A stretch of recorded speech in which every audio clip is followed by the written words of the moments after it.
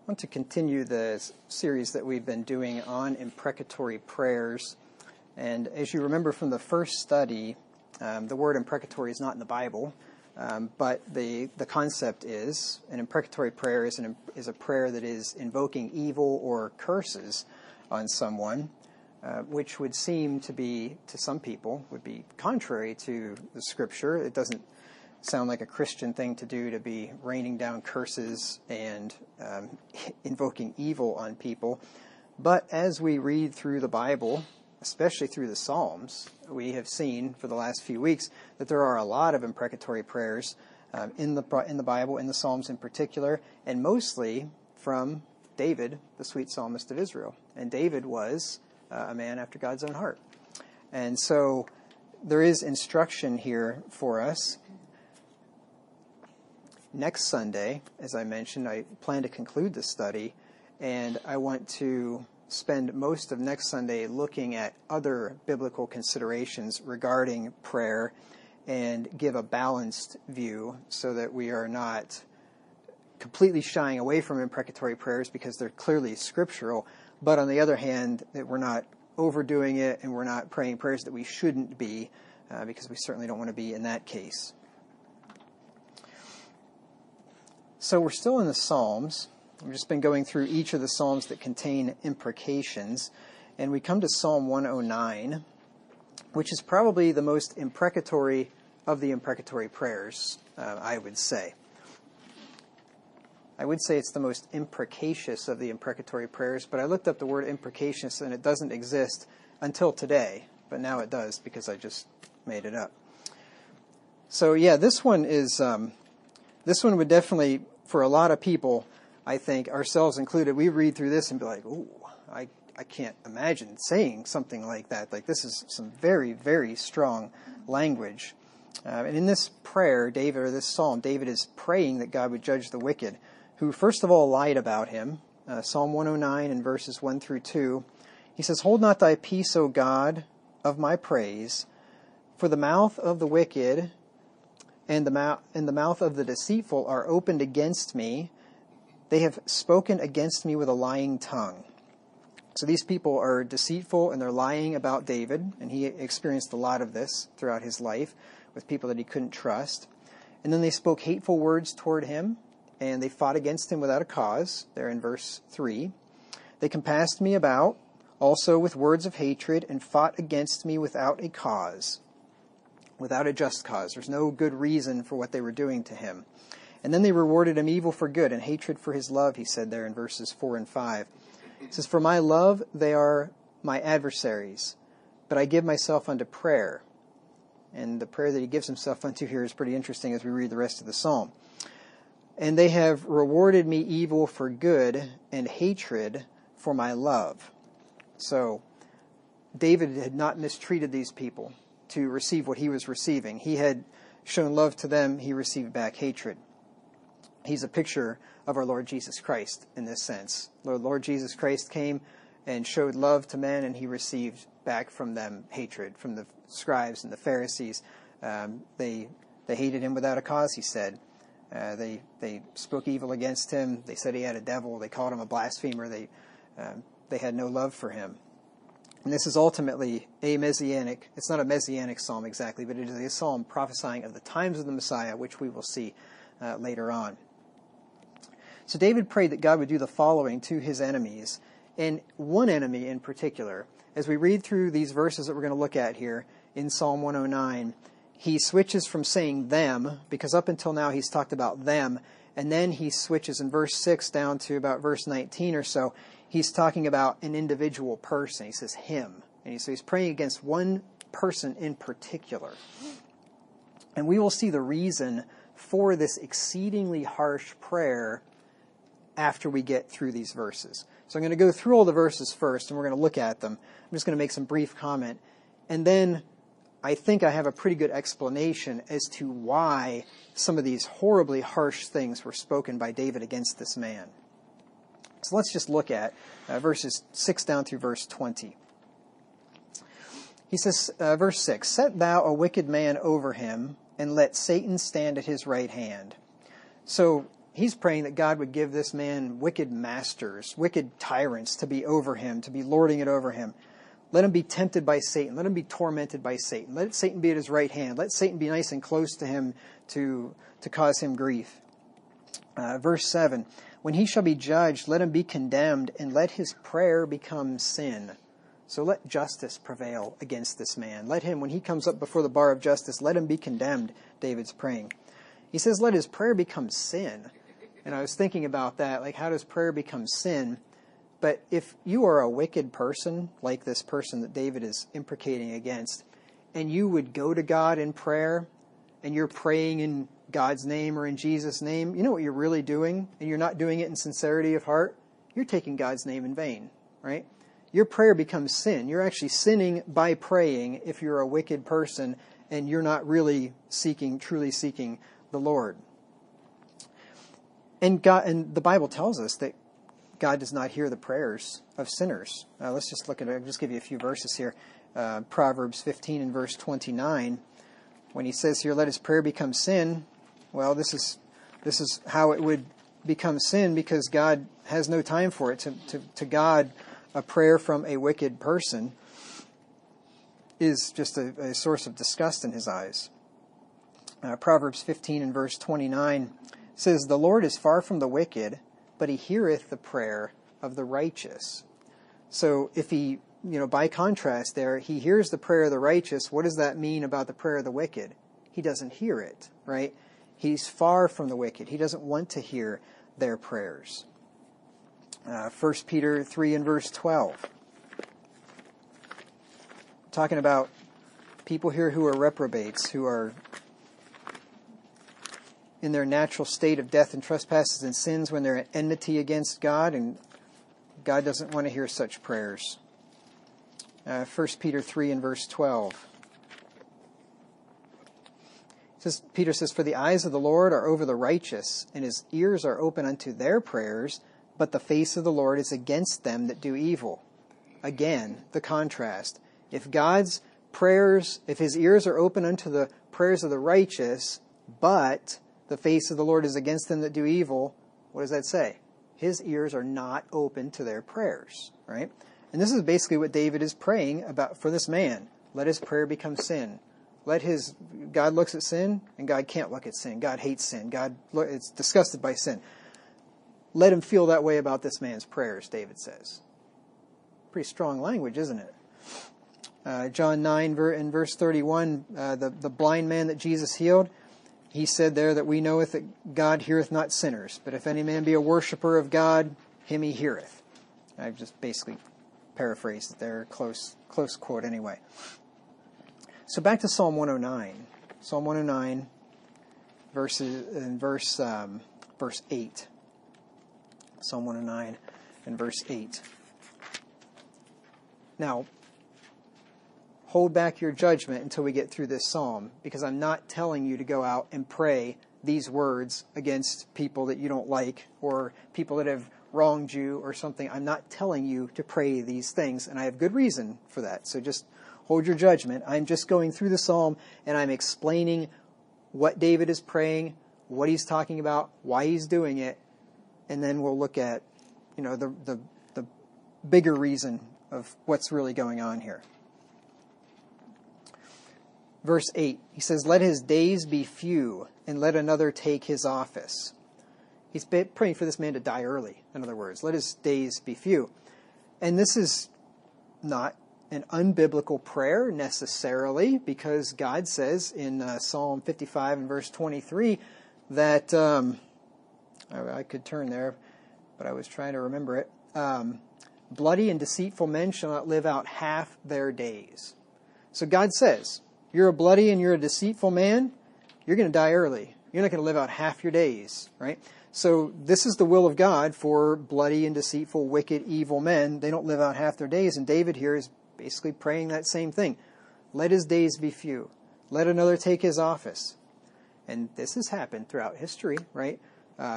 Evil kings in Israel in biblical history, and then evil kings throughout world history have, some of them not lived out half their days, and they've had their offices taken and given to others. Julius Caesar was murdered by his own people, right? And another took his office.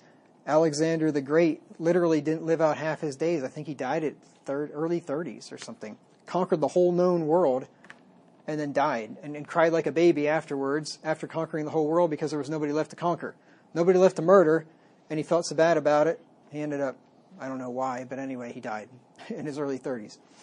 So yeah, these type of despots often don't live out half their days. Psalm 109 and verse 9, let his children be fatherless and his wife a widow. Again, praying for his death. Verse 10, it even gets worse. Let his children be continually vagabonds, which means fugitives or wanderers, or just out there just kind of wandering around with no home, no dwelling place, just as beggars, and beg. Let them be continually vagabonds and beg. Let them seek their bread also out of their desolate places. He's actually imprecating against the children of this evil man. And like I said, this is exceedingly harsh. But I think there's a reason for it. Like I said, we'll get to it here in a minute. Verse 10, let his children be... I already said verse 10. Verse 11, let the extortioner catch all that he hath, and let the strangers spoil his labor. So bring the man to poverty. Just let him be... Let somebody come in there and rob him, pillage him, lawsuits, whatever, and just take everything that he has. Verse 12, let there be none to extend mercy unto him, neither let there be any to favor his fatherless children. So he actually prays that nobody will show mercy to him. Let nobody even show mercy to his fatherless children. That's a terrible thing. Verse 13, let his posterity be cut off. Now he actually prays that his children will be killed. To cut off means to be killed. Let his posterity be cut off, and in the generation following, let their name be blotted out. So just cut this man off, cut his children off, cut his name out, so nobody remembers who this man ever was. He has no children to pass down his name. That's what David is praying here. That's why I say this is the most imprecatory of the imprecatory prayers. It doesn't get probably any more harsh than this. Verse 14, let the iniquity of his fathers be remembered with the Lord, and let not the sin of his mother be blotted out.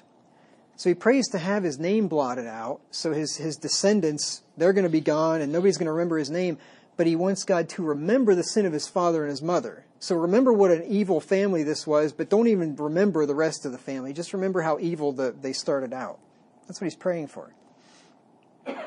Verse 15. Let them be before the Lord continually, that he may cut off the memory of them from the earth. It says in Proverbs 10:7 that the memory of the just is blessed, but the name of the wicked shall rot. This is basically what he's praying for, that this man's name will rot. Cut off the memory of him from the earth. Verse 16, because that he remembered not to show mercy, but persecuted the poor and needy man, that he might even slay the broken in heart. Now we sort of get a window into the nature of this evil man he's praying against. He didn't show mercy. He persecuted the poor and needy. He slew the broken in heart. He finds some guy that's down and out, and rather than helping him back up, he just kills him. He's the kind of guy that would come across the man that was half dead, right? The Good Samaritan came across the guy that was half dead, right? Broken in heart. And he would have just killed him instead of pouring oil and wine into his wounds and taking him to an inn and paying for his care and all that. Not this guy that David's talking about. This guy would have just killed him. This is the kind of man that David is talking about. As he loved cursing, let it come unto him. As he delighted not in blessing, so let it be far from him. So this man loved to curse. This is characteristic of the wicked. Remember Romans 3:14, when it describes man under sin, and he says his mouth is full of cursing and bitterness. This isn't somebody that misses the nail and pounds his thumb with a hammer and lets out a bad word once in a while. This is somebody whose mouth is full of cursing and bitterness. He loved cursing. He didn't delight in blessing. And so David says, all right, well, then let it be far from him. Let blessing be far from him. He didn't like blessing. He liked cursing. Well, let him have some cursing. Verse 18, as he clothed himself with cursing, like as with a garment, so let it come into his bowels like water, and like oil into his bones. This man wore curses like he put on a coat. It was, when you looked at him, you just saw a man full of cursing. He was just clothed with it. Verse 19, let it be unto him as the garment which covereth him, and for a girdle wherewith he is girded continually. So let cursing cover him. He likes it so much, let him be the object of it. In verse 20, let this be the reward of mine adversaries from the Lord, and of them that speak evil against my soul. Now, like I said, that is a very, very harsh prayer. Praying that the man would die. Praying that his children would be beggars and vagabonds. And then praying that they would die. And that their name would be cut off from the earth. And that nobody would have mercy on them. And all these terrible things. Why would David pray that about anybody? About one of his enemies? Even if the man was so evil and so hateful toward him, why would he pray that? And I think I have an answer for it. It's because this prayer is a prophecy of Judas Iscariot. And we know that from verse 8. Psalm 109 and verse 8. It says, let his days be few, and let another take his office. Now, if you go over to Acts 1 and verse 20, this verse, or part of this verse, is quoted by the Apostle Peter, and he shows that it was referring to Judas Iscariot, the man that betrayed our Lord Jesus Christ. He's talking about Judas here. If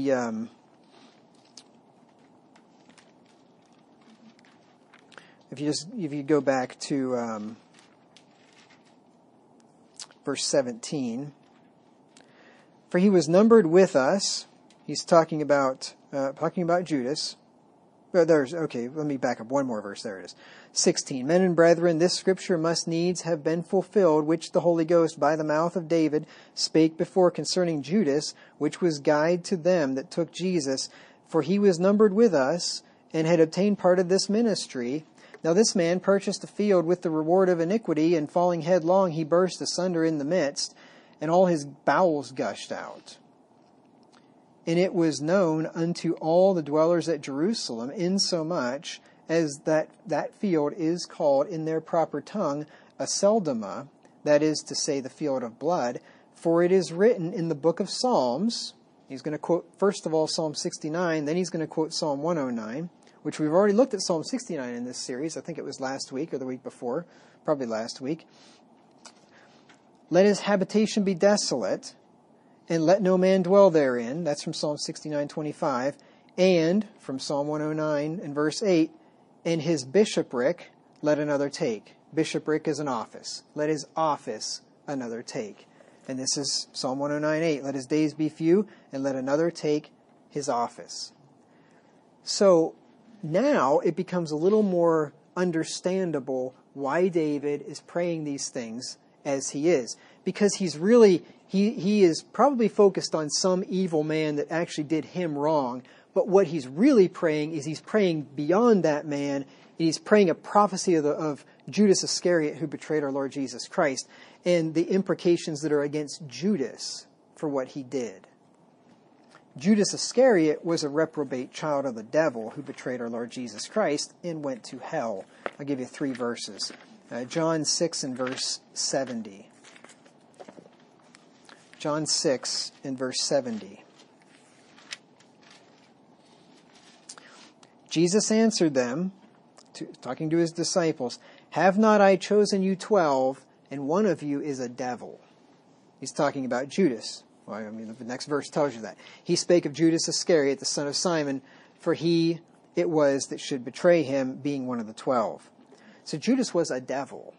So if you think about, say, David praying a prayer against a devil, and praying these things against a devil, then all of a sudden it becomes a little more understandable why he's praying such harsh things, because he's praying against a devil. He's praying against Judas Iscariot. Matthew 26 and verse 24.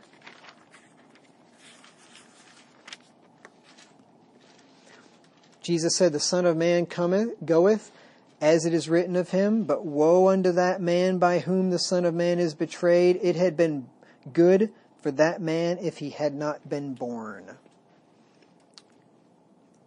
No matter how good your life is on this earth, if you end up in hell, it would be better off that you were never born. And that's what he's saying about Judas. It would have been better off him had he never been born where he's going. And then in John 17 and verse 12, he called him the son of perdition. John 17 and verse 12. Well, again, our Lord Jesus speaking, while I was with them in the world, I kept them in thy name. Those that thou gavest me I have kept, and none of them is lost, but the son of perdition, that the scripture might be fulfilled. Perdition means destruction, the son of destruction. He's got destruction in his future. So this is why I think that it is likely the reason that David prayed such harsh words against his enemy, because his words were really aimed at the man who betrayed the Son of God. That's why I'm not going to be praying things like that towards anybody, no matter how wicked they are, no matter what they've done to me or anybody else.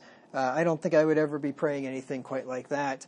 And I don't recommend that you do either, because this is something that was really aimed at the man that betrayed the Son of God. So if you find a man of that caliber, I guess you can pray these kind of words at him. But I don't think you're going to find probably a man of that caliber in your life, more than likely. All right, let's move on to the next psalm, and that is Psalm 129. In Psalm 129, the psalmist, speaking on behalf of the people of God, imprecated against the wicked who afflicted them. Let's look at the first three verses. Psalm 129, 1 through 3. It says, many a time have they afflicted me from my youth, may Israel now say. Many a time have they afflicted me from my youth, yet they have not prevailed against me. The plowers plowed upon my back, they made long their furrows. Probably, again, another prophecy of the Lord Jesus Christ. When they lashed him, they made furrows, like when a plow goes through a field and rolls it over. They made big lashes in his back, which is probably what this is referring to. But here, anyway, you have people that are afflicting the people of God. They're not prevailing, but they're certainly trying to. And here the psalmist prayed that God would let those that hate Zion be confounded, turned back, and withered like grass. Let's look at verses 5 and 6. He says, let them all be confounded and turned back that hate Zion. Zion is another name for Jerusalem, which is representative of the people of Israel itself, of the house of God, where it was located. So when he talks about hating Zion, he's talking about hating the people of God. Let them all be confounded and turn back that hate Zion. Let them be as the grass upon the housetops, which withereth afore it groweth up. Now, you probably remember from the past 3 weeks, it's been demonstrated that this is in accord with the revealed will of God to desire that persecutors of the church will be confounded. We look at verses which God straight up says that people that persecute his church, his people, he will confound them. And so the psalmist here, when he prays that they'll be confounded, he's just praying that God would do exactly what God said he would do to the persecutors of his people.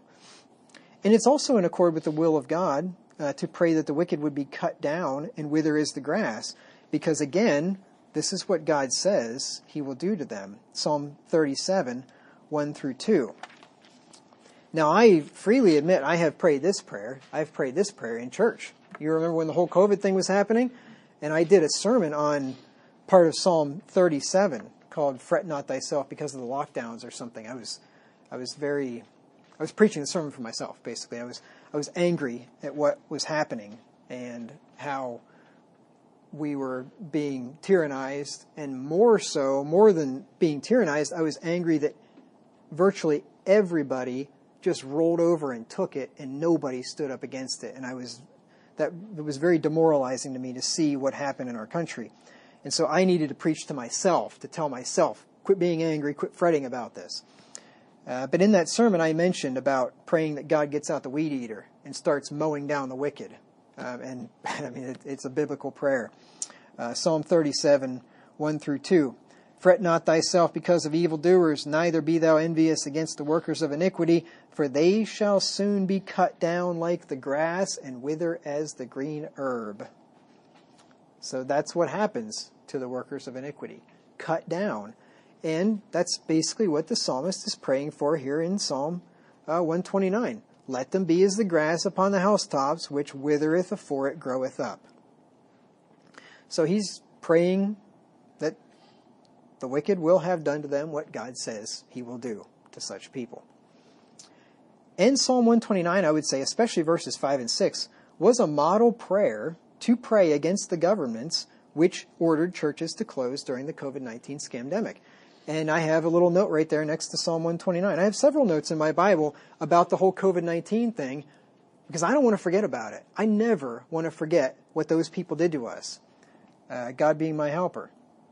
Now, if the tyrants ever came up and personally asked me for forgiveness, certainly I would forgive them. And I've forgiven them in the sense that I'm not harboring wrath and hatred toward them or something. I don't lay at night and I'm angry about what they did. But I'm not forgetting about it. And I don't ever want it to happen again. And I think they ought to be held accountable for it. I think they ought to be taken and tried and prosecuted to the fullest extent of the law for all the lives that they ruined and all the lives that they took through that whole thing. But just look at this verse and just think about what we went through here a few years ago.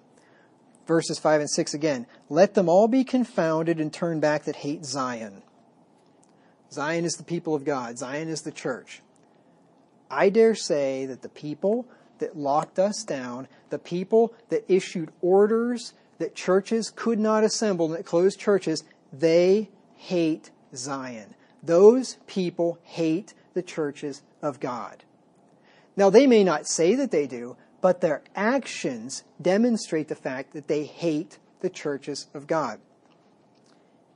If the Clay County Public Health Director issues an order that says churches have to close, but Walmart can stay open, obviously, this is not a matter of we just can't have people go anywhere, everybody's going to die. If they can go to Walmart, but they can't go to church, that man hates church. Now, I don't know what his religion is at all. I mean, maybe he goes to church. Maybe he would say otherwise.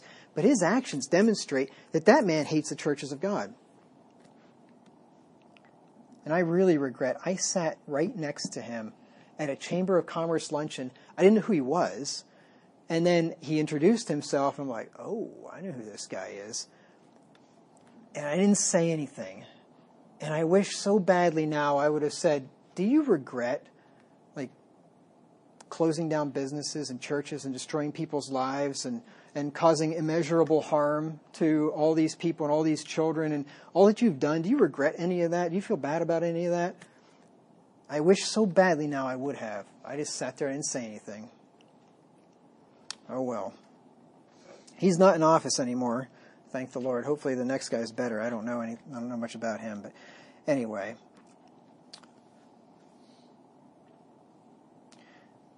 But what that man needs to do, if he disagrees that he hates the church of God, he needs to publicly repent. Say, I was wrong for closing down or for ordering churches to close down. I was wrong. I violated the law of God by doing that wickedness. And you know what? Churches that obey the orders need to publicly say the same thing. I shouldn't have obeyed these wicked orders. Anyway, if last week's sermon didn't get taken down from YouTube, this one certainly will. Psalm 137. Let's go to the next one. But I don't mind harping on that topic once in a while because, like I said, I don't ever want you to forget what they did to us, and I don't ever want it to happen again. Psalm 137. This is a lamentation written by a Jewish exile in Babylon. This would have been after the Babylonians destroyed Jerusalem and carried all the Jews off to Babylon, and they were there for 70 years. This would have been written during that 70-year period. In verses 7 through 9, he asks God to remember what the Babylonians said and did when they destroyed Jerusalem and to repay them for it. Verses 7 through 9, Psalm 137. Remember, O Lord, the children of Edom. And he's referring to the Babylonians under the term Edom. Edom were people that were rejected by God, an evil nation, the nation of Esau. The children of Edom in the day of Jerusalem, who said, raise it, raise it. Now that's R-A-S, right? That's not R-A-I-S-E, that's R-A-S-E, or R-A-Z-E would be an alternate spelling of that, I think, which means to take it right down to the ground, to just like bulldoze it. Okay? Raise it, even to the foundations thereof. O daughter of Babylon, who art to be destroyed, happy shall he be that rewardeth thee as thou hast served us.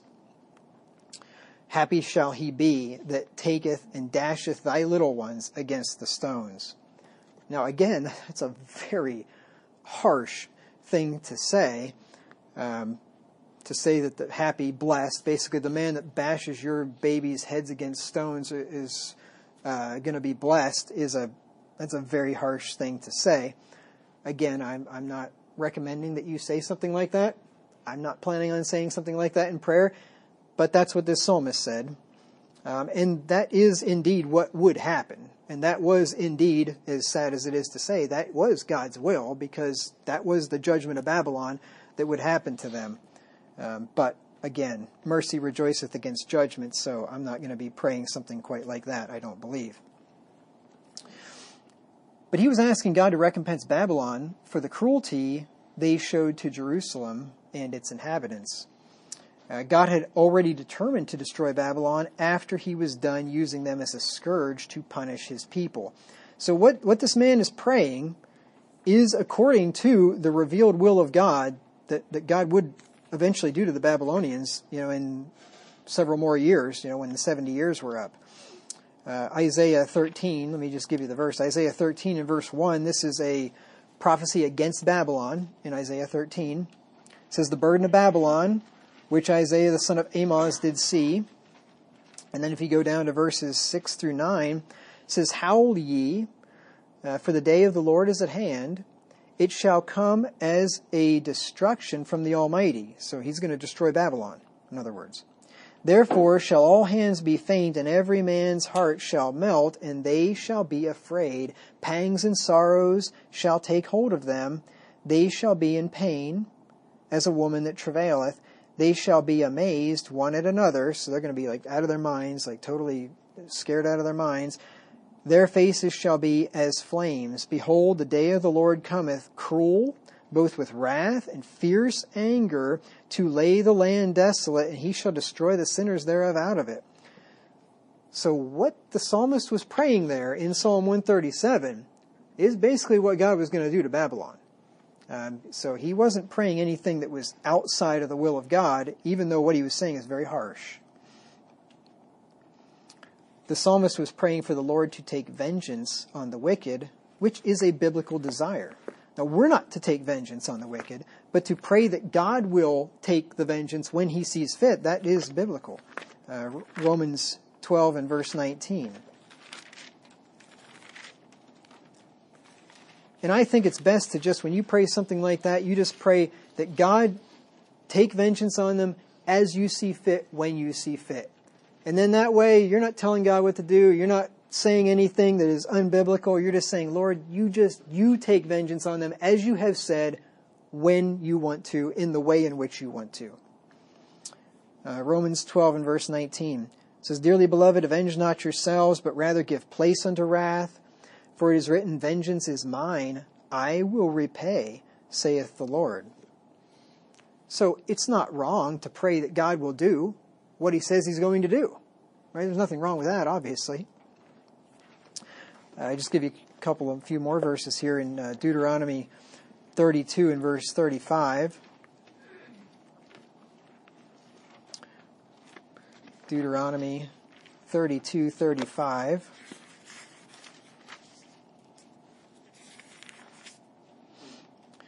This is the Lord speaking. He says, To me belongeth vengeance and recompense. Their foot shall slide in due time, for the day of their calamity is at hand, and the things that shall come upon them, make haste. So, God would take vengeance on wicked people. Deuteronomy 7 and verse 10 is another one. Deuteronomy 7 and verse 10. And repayeth them that hate him to their face, to destroy them. He will not be slack to him that hateth him. He will repay him to his face. Right, so God is the one that repays to those people that hate him. And then one more in Psalm 94 and verses 1 through 2.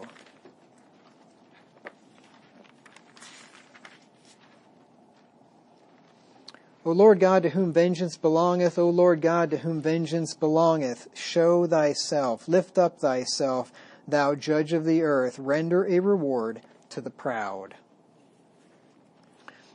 Which is what the psalmist there in Psalm 137 is essentially praying, that the Lord take vengeance on Babylon for what they had done to Israel. And God repays the wicked with the same affliction that they afflicted upon others. See, because this is basically what the psalmist was praying there in Psalm 137, that rewarded, he says there in verse 8, happy shall he be that rewardeth thee as thou hast served us. So you basically get the same thing that you gave to us. Somebody else is going to reward that to you. And this is how God's judgment works. God judges people with the same affliction that they inflicted upon others. Let me give you a verse here in Judges 1, 6 through 7. Judges 1, 6 through 7.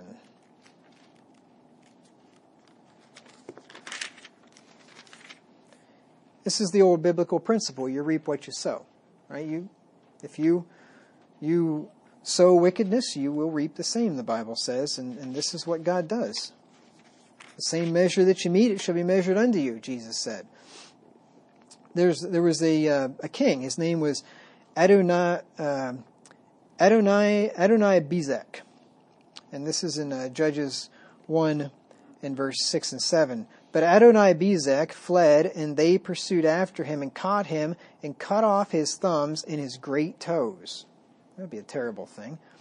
And Adonai Bezek, which means Lord of Bezek. Adonai means Lord, so Lord of Bezek. So he was basically the king, the ruler of this place, Bezek. He said, 70 kings, so 70 kings, 70 kings, having their thumbs and their great toes cut off, gathered their meat under my table, as I have done, so God hath requited me. And they brought him to Jerusalem, and there he died. So this king cut off the thumbs and big toes of 70 kings, and well, guess what happened to him when he got caught? They cut off his thumb and big toe. And he recognized it. I did it to them.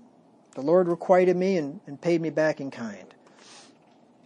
So this is what the psalmist there in Psalm 137 was looking forward to. All right, let's go to Psalm 140.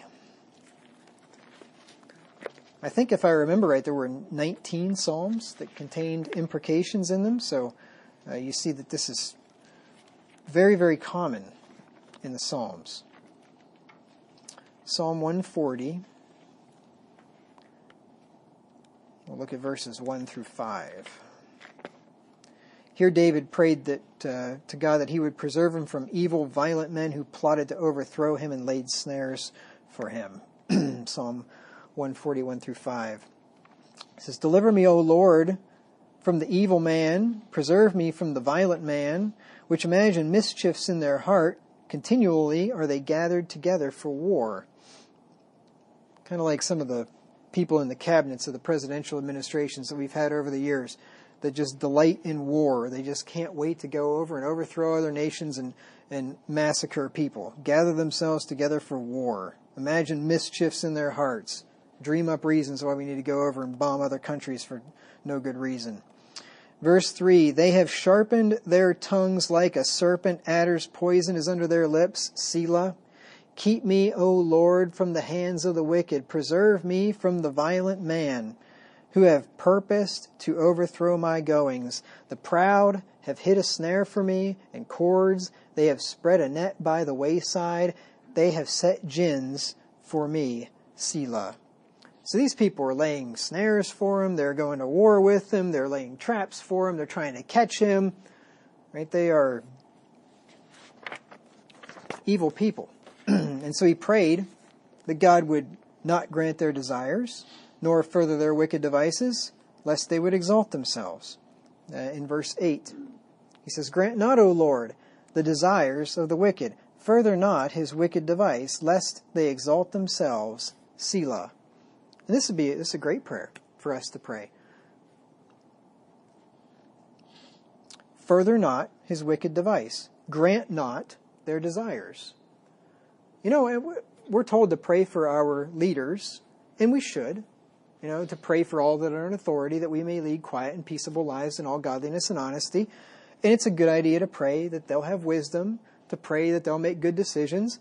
But it's also a good idea to pray like this: grant not their wicked devices, because they do a lot of evil, right? Don't allow them to do the wicked things that they want to do. That's a great prayer to pray, lest they exalt themselves.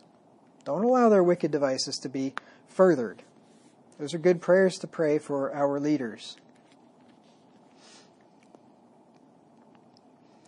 Then David imprecates against them and asks God to judge them using their own wickedness. Verse 9. As for the head of those that compass me about, let the mischief of their own lips cover them. So basically, judge them with their own wickedness. This is a biblical prayer. We've seen this already multiple times in this study. He prays that they'll be cast into deep pits of fire, which sounds like hell to me. Verse 10, let burning coals fall upon them. Let them be cast into the fire, into deep pits, that they rise not up again. It kind of sounds like hell, doesn't it? I mean, coals of fire on them, deep pits of fire, that they rise up not again from. Pretty much praying that God will send them to hell. And as has been shown earlier in this study, these prayers are according to the will of God, because God does send wicked people to hell, and this is what David is praying for. Now, as I said before, we don't know who the children of God are necessarily and who they aren't. You could be praying that God will send some guy to hell, and I don't recommend you do that.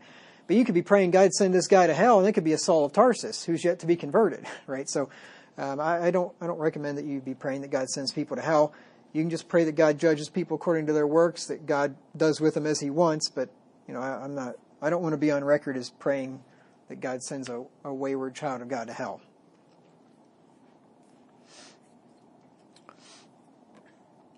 And then he lastly prays that God will not let an evil speaker be established in the earth, and states that that the violent man will be hunted by evil and overthrown. Verse 11.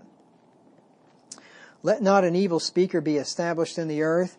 Evil shall hunt the violent man to overthrow him.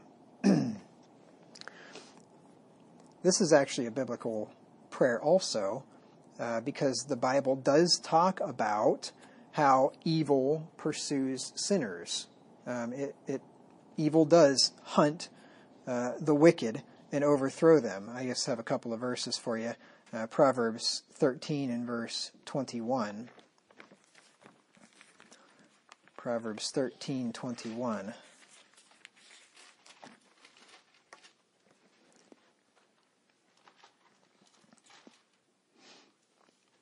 It says, evil pursueth sinners, but to the righteous good shall be repaid. So, basically what he was saying there in Psalm 140. Let the evil pursue them.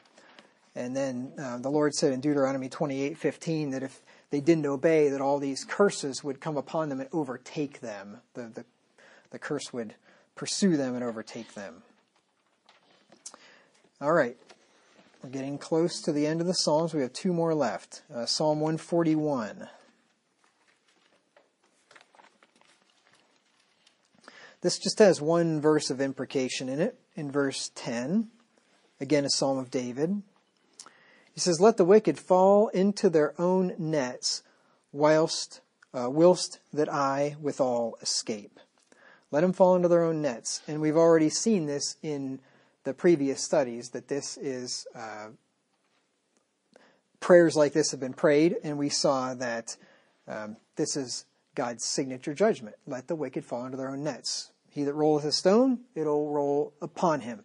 He that diggeth a pit shall fall therein. Right? So these are biblical principles. So that's a perfectly fine prayer to pray. Let Fauci get harmed by his own vaccine that he promoted. Let Gates get harmed by his own vaccine or whatever. Let him fall into his own pit. There wouldn't be anything wrong with praying something like that, I don't think. Psalm 143 is the last psalm, Psalm 143. Now in this psalm, David is overwhelmed. His spirit's overwhelmed within him. He's desolate, he said there in verse 4. And so he's in a bad way. And while feeling overwhelmed and sorely depressed, he prays that the Lord would deliver him from his enemies. In verse 9, he says, "Deliver me, O Lord, from mine enemies. I flee unto thee to hide me." And then he prayed that God would, in mercy toward him, cut off his enemies and destroy them. In verse 12, "And of thy mercy cut off mine enemies, and destroy all them that afflict my soul, for I am thy servant." Now we saw here a week or so ago that to cut off means to kill. So he's basically asking God to kill his enemies, who were trying to kill him. I mean, he has these people that are out there, chasing him all around. He spent years on the run, and he's praying that God would kill his enemies. And this prayer is in accord with the Word of God, which declares that God will cut off and destroy evildoers. Psalm 37 and verse 9. There's actually 4 verses in Psalm 37 that say this. Psalm 37 and verse 9.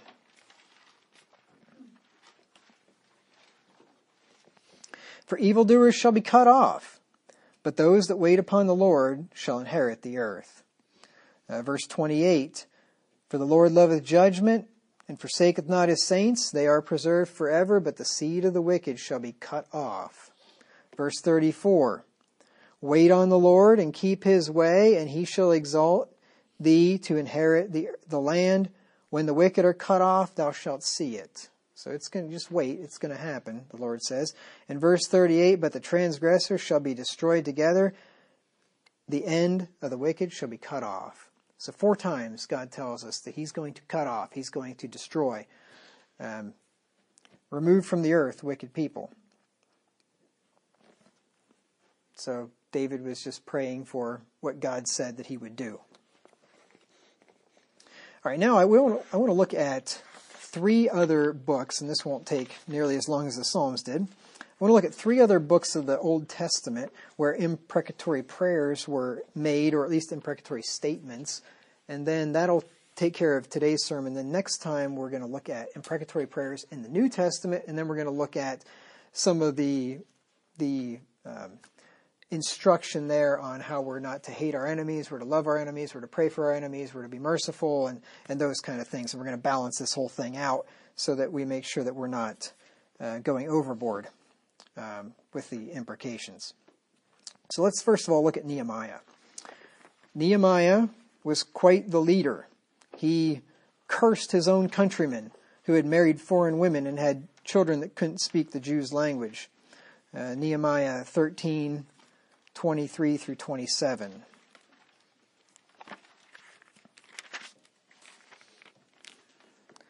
That's a sure way to destroy a nation, is to have people that don't speak the language. And you got a nation where people are all speaking a bunch of different languages and nobody can understand each other. A nation like that is doomed for destruction. Nehemiah 13, 23 through 27. In those days also saw I Jews that had married wives of Ashdod, of Ammon, and of Moab. So these foreign nations that didn't worship the God of Israel. And their children spake half in the speech of Ashdod, and could not speak in the Jews' language, but according to the language of each people. See, Nehemiah recognizes this is going to be a problem. We're going to lose our nation here if we got these, marrying foreigners of different religions, and then our kids can't even speak the language, and, we're going to have a mess here. So he did something about it. This is quite the leader. And I contended with them, and cursed them, and smote certain of them, and plucked off their hair, and made them swear by God, saying, Ye shall not give your daughters unto their sons, nor take their daughters unto your sons, or for yourselves. So he cursed them, he smote some of them, he plucked off their hair, he ripped their hair out, and he made them swear by God. I mean, think about that. Think about that. I like Nehemiah's version better. Ezra got upset about something similar, and Ezra pulled out his own hair. I mean, why do that when you can pull out somebody else's? Yeah, Nehemiah was quite a guy. And he wasn't just some ungodly, rageful person or something. You read through Nehemiah, this man was a man of prayer. Every decision he made, just go read it sometime. He prayed to the God of heaven. He prayed to the God of heaven. He prayed to the God of heaven. This is a godly man. Contending, cursing, smoting, and ripping hair out. Did not Solomon, king of Israel, sin by these things? Yet among many nations was there no king like him, who was beloved of his God, and God made him king over all Israel. Nevertheless, despite being loved of God, despite being the wisest man in the world, despite being the richest man in the world, nevertheless, even him did outlandish women cause to sin. See, Nehemiah's point is, hey, if outlandish, meaning foreign women of different religions, if they caused Solomon, the best among us, to sin, how do you think you're going to get away with it? That's what he's telling them. Shall we then hearken unto you to do all this great evil, to transgress against our God and marrying strange wives? How far did I want to read? That was it. Verse 27. So he really gave him the gears about this. Now, this wasn't an imprecatory prayer per se, but it was an imprecatory statement. He cursed them, right? Contended with them. But Nehemiah is, well, for one thing, he's a prophet of God, so he's speaking under inspiration of God, right? This is written under inspiration of God. So this shows us that imprecations are not necessarily evil, because, here's a man, a prophet of God that's doing it. And it's recorded for our admonition, for our learning, Paul tells us in Romans 15. But then also Nehemiah's actions were in keeping with the will of God, because the people of Israel were forbidden to marry people from the Canaanite nations, from those wicked nations of false religions. Deuteronomy 7, 2 through 4.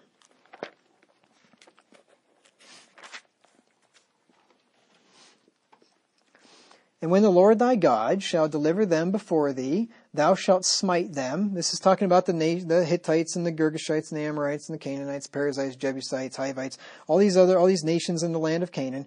God was going to deliver them before thee. Thou shalt smite them and utterly destroy them. Thou shalt make no covenant with them, nor show mercy unto them.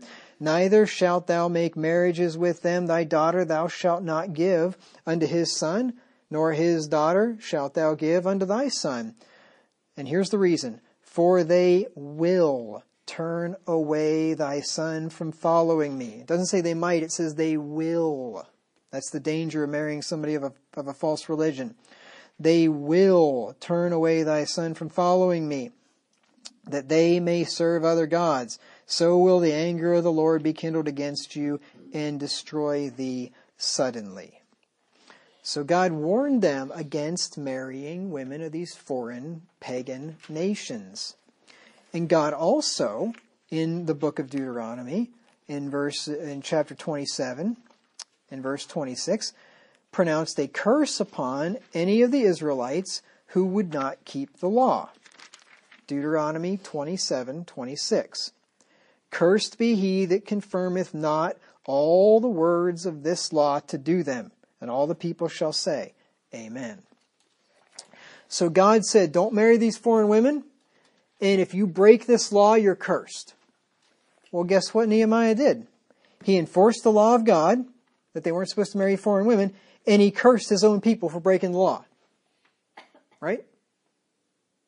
He cursed his people for breaking the law, and God says, you break the law, you're cursed. Nehemiah basically did what God said. That's all. He therefore acted in accordance with the word of God. All right, let's look at Jeremiah. Jeremiah 18. We looked at another imprecation by Jeremiah in the beginning of this series, and that was sort of the model that we used to show that everything that Jeremiah imprecated against them, we went and looked and we saw that God says that he'll do these very things in each case. So Jeremiah is basically where we started, and now we're going to get back to one more place in this book. Jeremiah 18 through 23. So after Jeremiah repeatedly warned the nation of Judah of the impending judgment of God, they rejected his reproofs and spoke against him. That's in verse 18, Jeremiah 18:18. Then said they, come and let us devise devices against Jeremiah. For the law shall not perish from the priest, nor counsel from the wise, nor the word of the prophet, nor the word from the prophet. Come and let us smite him with the tongue, and let us not give heed to any of his words. So they're shooting the messenger. They don't like what he has to say. They say, let's smite him with the tongue. Let's slander him. Let's condemn him. Let's make sure that everybody thinks he's evil. We're going to go out there and whisper and backbite and try to destroy this man, destroy his character. Well, Jeremiah has finally had enough. And then he imprecates against them, praying that God would destroy them, not hear their prayers, and not forgive them. Verses 19 through 23. He says, give heed to me, O Lord, and hearken to the voice of them that contend with me. Shall evil be recompensed for good? For they have digged a pit for my soul. Remember that I stood before thee to speak good for them and to turn away thy wrath from them. See, Jeremiah tried to turn away God's wrath. He tried to speak good for them. He tried to save these people. He tried to tell them the truth. He tried to get them to repent. He cared for them. He loved them. And you know what he got back? Just hatred. He got back evil for good. And he's done at this point. Verse 21. Therefore deliver up their children to the famine, and pour out their blood by the force of the sword, and let their wives be bereaved of their children, and be widows, and let their men be put to death. Let their young men be slain by the sword in battle. Let a cry be heard from their houses when thou shalt bring a troop suddenly upon them, for they have digged a pit to take me, and hid snares for my feet.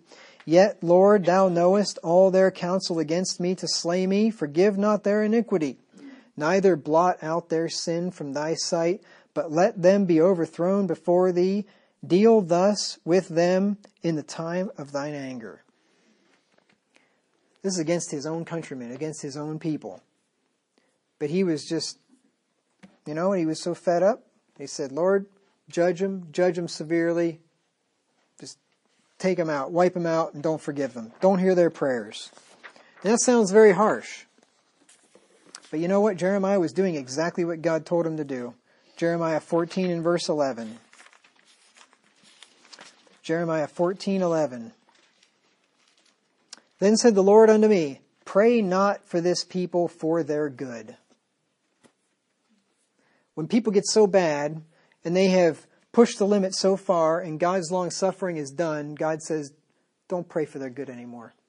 He tells John in 1 John, or John tells us in 1 John, that there's a sin unto death. And he says, I say not that ye pray for that. Right? So there is a sin. If you see a brother sin that's not unto death, pray God will have mercy on him. I can give you the verse. It's in it's in 1 John. Let's see here.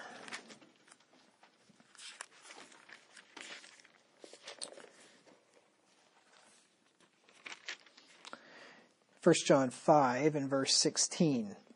It's a good verse to make a cross-reference there with that Jeremiah verse.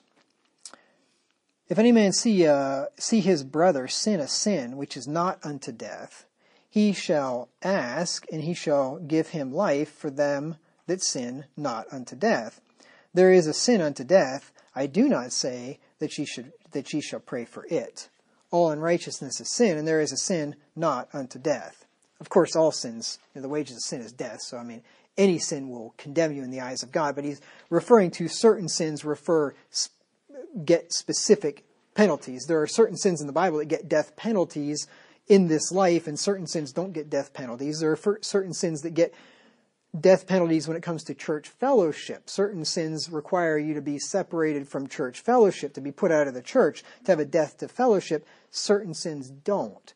If a brother sins a sin that requires death of church fellowship, he comes in and he's been reported on the news that he just murdered somebody, and you saw it in cold blood, and the jury convicted him or whatever. That's an obvious example.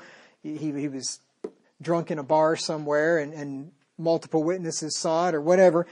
That's a sin unto death, right? And that sin needs to be dealt with, and it's not something that, you pray, oh Lord, don't judge him. Well, no, he needs to be judged, then repent, and he can be brought back in after he's done his repentance and contrition.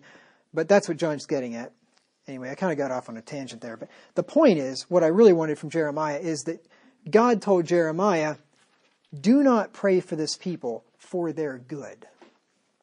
And Jeremiah, well, that's what he did. He didn't pray for their good. He prayed for them all right, but he prayed for their evil, that evil would happen to them. He was basically asking God to do what he had declared that he would. The next verse,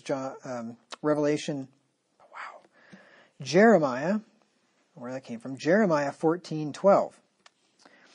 When they fast, I will not hear their cry. This is the Lord speaking. And when they offer burnt offering and an oblation, I will not accept them, but I will consume them by the sword and by the famine and by the pestilence. This is why I say Jeremiah was basically doing exactly what God said. Don't pray for their good. I'm going to consume them with the sword, with the famine and the pestilence. And Jeremiah says, Lord, consume them with the sword, with the famine, with the pestilence. He's basically just asking God to do what he said he would. And there comes a time when God's long-suffering with sinners runs out.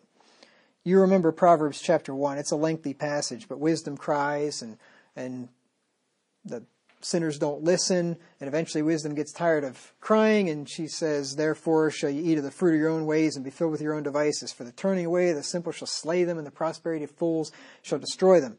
Right? That's in Proverbs 1:22 through 32.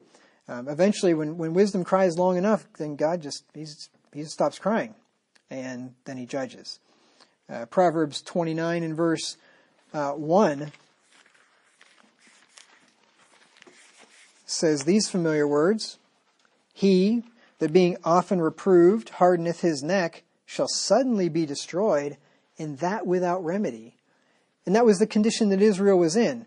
They had been reproved by the prophets, by Jeremiah, by Isaiah, by Ezekiel, by many of the prophets. They'd been reproved for a long time, and they hardened their necks, and they wouldn't listen. And then their destruction came suddenly. And without remedy, God would not change his mind on it once it happened. And you read about that in 2 Chronicles 36, 14 through 21. 2 Chronicles 36, 14 through 21.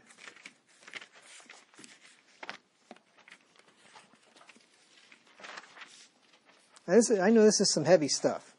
Next week's going to get lighter, but this is pretty heavy stuff. 2 Chronicles 36, 14 through 21. This is the tail end of Israel's history. Well, prior to prior to going back into the land, but that period there that ended the first national period of Israel's existence and the first temple. This is describing that event. Moreover, all the chief of the priests and the people transgressed very much after the abominations of the heathen, and polluted the house of the Lord, which he had hallowed in Jerusalem. And the Lord God of their fathers sent to them by his messengers, Jeremiah was one of them, rising up betimes, which means early, and sending, because he had compassion on his people and on his dwelling place.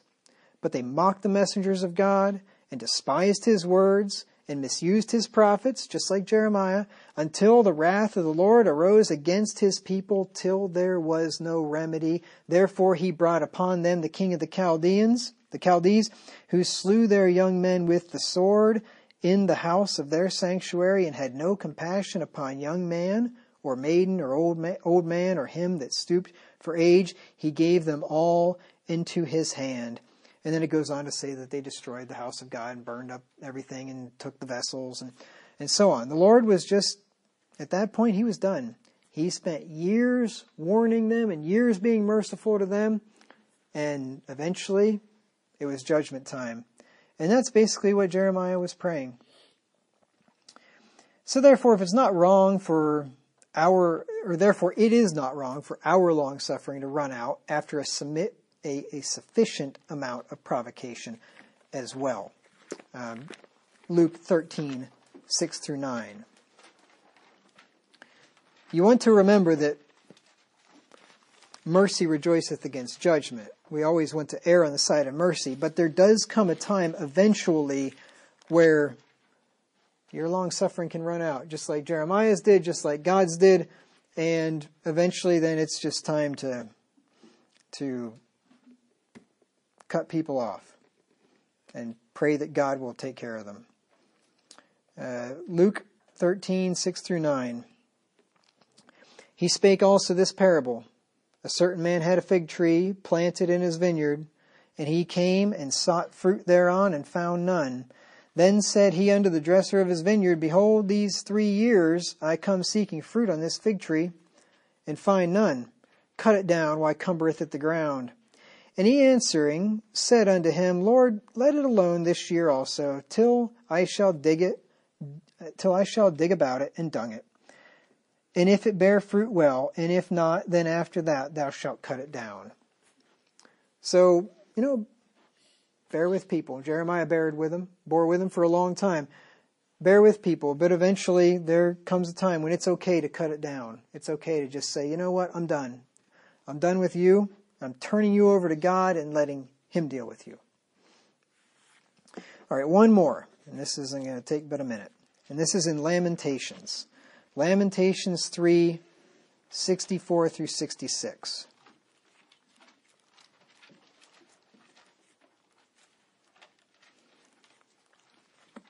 Lamentations is the book right after Jeremiah. So Jeremiah prayed that God would recompense his persecutors according to their works, that he would give them sorrow of heart, curse them, and persecute them. Lamentations was written after Jerusalem was destroyed. He's lamenting about the terrible condition of the city and of its inhabitants, the ones that are left. They're in Lamentations 3, 64 through 66. He says, Render unto them a recompense, O Lord, according to the work of their hands. Give them sorrow of heart, thy curse unto them. Persecute and destroy them in anger from under the heavens of the Lord.